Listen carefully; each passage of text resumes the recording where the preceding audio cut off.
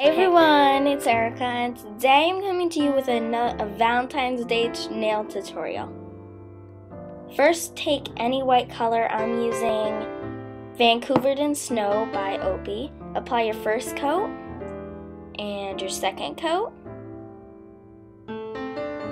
Next, take any pink nail polish you have, like light pink, and this is Sweet Tooth by Creative.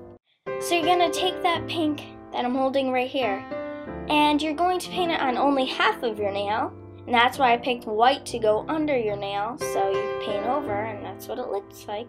Next, take a nail design pen. I'm going to be using Claire's nail design pen in black, and begin to draw on your nail. Have fun with this, and remember, this is the design you want to go for. It's this heart with the swirly ends. Sorry about the glare. So I picked up my nail design pen, and this is my result.